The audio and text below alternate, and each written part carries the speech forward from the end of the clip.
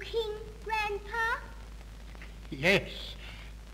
Edward the V and 2 1s was Edward the VII. So Britain made ready for a coronation, a ceremony that at last happened so many years back that most people had forgotten how to crown a monarch. That was the coronation that began the era that the world now calls Edwardian. The new king is here seen walking behind the gun carriage. When King George and Queen Mary drove in state to St. Paul's, there to give thanks to God for the achievements of a reign of 25 years. And what years they were, of hope and despair, joys and sorrow, drama and crisis.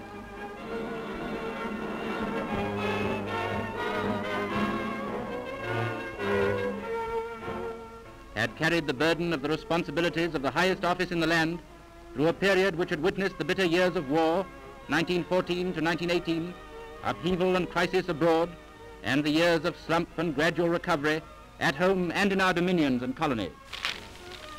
Edward R.I., as is usually upon the coronation of the kings and queens of this realm, solemnized in Westminster Abbey, shall take place.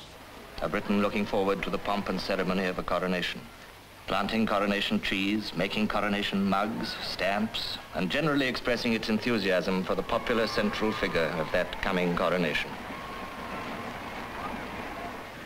For Britain had found herself faced by a constitutional dilemma unprecedented even in her long and eventful history. Here's an opinion from Lord Marley, Deputy Speaker of the House of Lords. The proposed marriage of King Edward and Mrs. Simpson has raised the constitutional question in Great Britain as to whether the marriage is a public or a private act.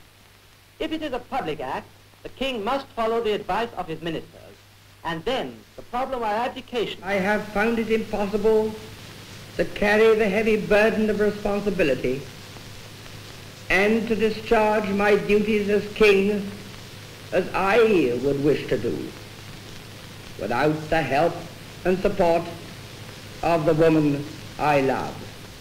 And now we all have a new king. I wish him and you, his people, happiness and prosperity with all my heart. God bless you all. God save the king. And now, for the first time in newsreel history, we show you the matchless royal pageantry in all the brilliance of its scintillating colour. Only once or twice in the life of each one of us comes such a day as this. With slowness and dignity, the coronation coach moves forward, bringing with it, symbolised by our royal family, all the history and tradition of Britain and the Empire. Past Big Ben, past Westminster Hall and the Houses of Parliament, to the ancient Church of Westminster, which was first built in the days of Edward the Confessor, whose crown will, before another hour has passed, rest on the head of King George VI. The Archbishop of Canterbury takes it, raises it with solemnity, lowers it on the royal brow. The king is crowned. The peers acclaim their sovereign.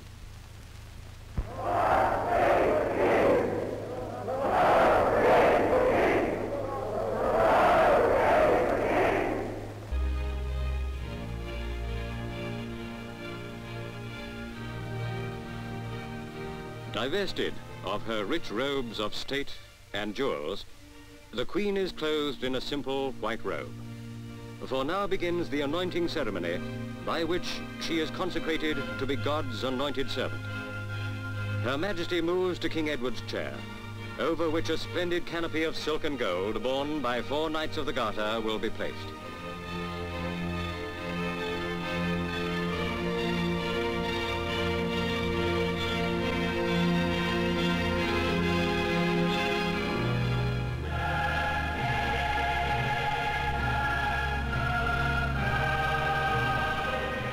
Now Queen Elizabeth, crowned and anointed, goes to receive communion.